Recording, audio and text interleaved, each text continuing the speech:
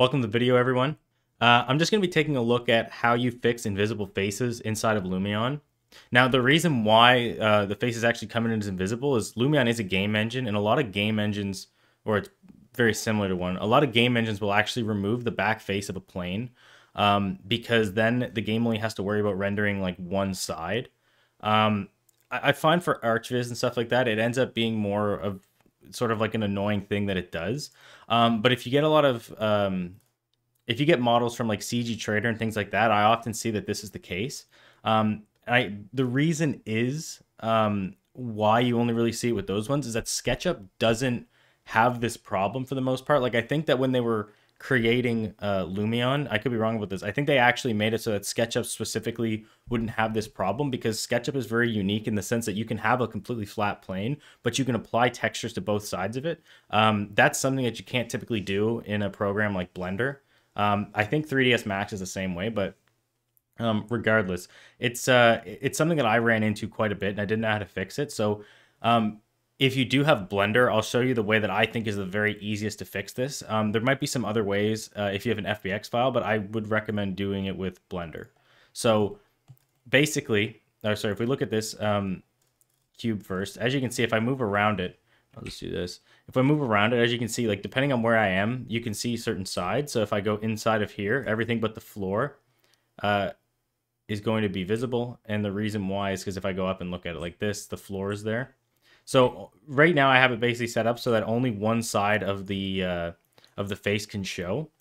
And I'll show you how you can kind of just test that. So if you go into Blender and you just have an open cube like this, you can go up to this corner here in the viewport overlays and you can turn on face orientation. So everything that is red inside of Blender will not be visible inside of Lumion. So if we actually go inside of the cube, as you can see, the floor is red and all the walls are blue, which is the exact same as what we were just saying here.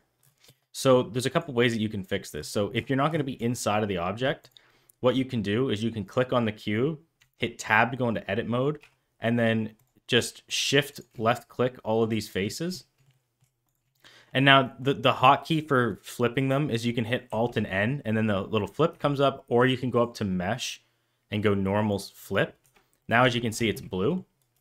So if we look at the bottom, it's blue. We go all around, it's blue. So what we're going to do is we're going to go export FBX. I'm going to delete this invisible. I'm going to hop back in Lumion and we're going to re-import this. Right. So now that we've done that, as you can see, no matter where we go on the outside of this cube, it's going to be invisible, or sorry, the inside is going to be invisible, but the outside is completely opaque. So there is actually a way that we can get both sides, like so the inside and the outside don't have invisible faces. So what I like to do is I like to just add a solidify modifier. So in Blender, if you just click on the cube, go to the wrench, add modifier, and then you go solidify. And I just like to set this down to something like very small, like, yeah, so that's too small. But if I just go up slightly, so something like that's fine. And it just depends. Like if you want to make like the walls like 5 inches thick or something like that, like then you can. But as you can see, if we're inside of the cube now, then everything's blue. Outside is blue. But if we just kind of position the camera so we're inside of the two walls, it's a very small area. But as you can see, like if we put this camera angle inside of Lumion, you can still see through the inside, but it's kind of irrelevant because you shouldn't really ever get that angle. So yeah, so let's apply this. And now that's kind of like set in. So if you don't have to do this part, but I'll just show you. If you go into wireframe mode, as you can see, like there is kind of a small gap between those. And this is kind of how you get around doing it. Obviously, as I mentioned in SketchUp, you can have textures on both sides of the face, but you can't, since you can't do that in Blender, the easiest thing is to just have two faces, one facing out and one facing in. And then everything in the middle doesn't matter because you shouldn't really see it.